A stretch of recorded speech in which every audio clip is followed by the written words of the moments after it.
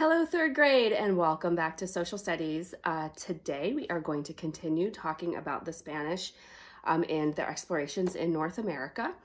Yesterday I asked you to go ahead and get your explorer's chart out because today we are going to put Francisco Vasquez de Coronado.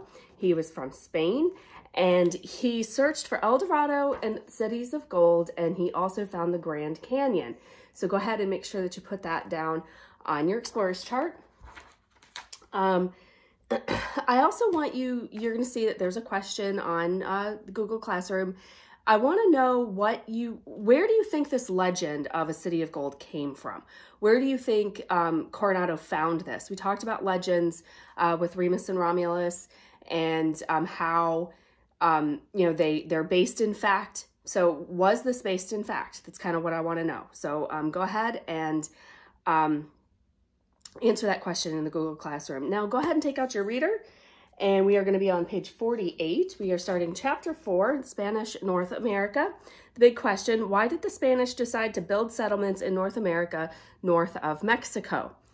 Our little fun fact up here, the Spanish built settlements in Florida starting with St. Augustine in 1565. Okay, so that's our little Spanish conquistador, which we are going to learn. Okay, Sarah needed to have her little minute of fame. Okay, here we go. We are on page 48. Florida. In the 1500s and the early 1600s, Spanish conquerors built a huge empire in the Americas. The empire included islands in the Caribbean Sea and large areas in Mexico, Central America, and South America. So if we come over here and we look at our map, we are looking at this area here. This is the Caribbean, the West Indies. We have Mexico, Central America, and then parts of South America. Okay. All right. So back where we are. Okay.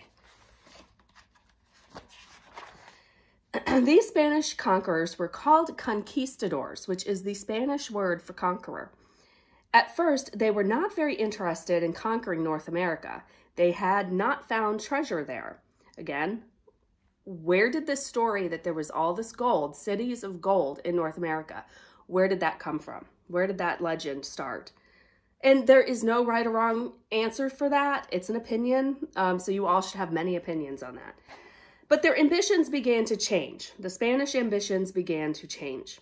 Spanish merchant ships often sailed from the South America along the coast of Florida to Spain.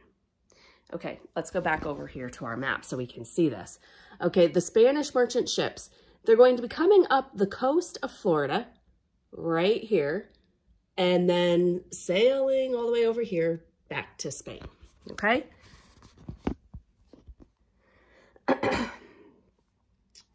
These ships carried treasures from the settlements in South America back to Spain. And you're going to find that the British, when we talk about the 13 colonies, this is another thing that the British did with the American colonies.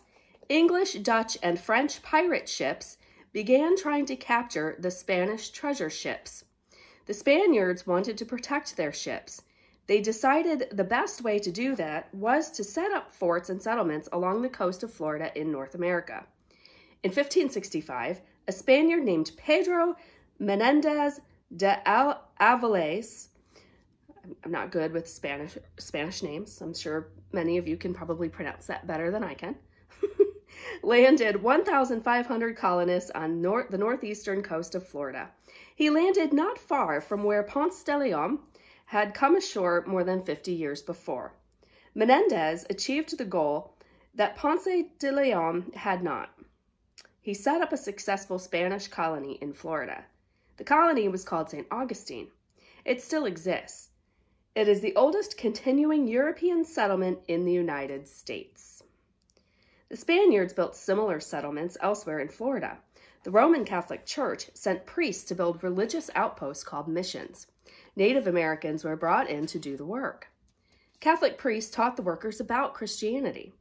This kind of settlement helped Spain gain control of a wide area in Florida, the Southwest, and California. Spain also expanded its empire by moving north from Mexico into the American Southwest. Those areas are now Texas, Arizona, New Mexico, and Nevada. To do this, the Spaniards built a network of forts and missions. The forts were known as presidios. The forts helped the Spanish control Native Americans who rebelled against them. Native Americans who joined the missions received food and a safe place to live. In return, they had to work and worship at the mission. They had to learn to live like the Spaniards. This meant they had to give up most of their old ways of life, including their religious beliefs. Okay, we are going to stop there for today and pick up tomorrow with what life is like in a mission. All right, have a good Thursday, and I'll see you tomorrow. Bye.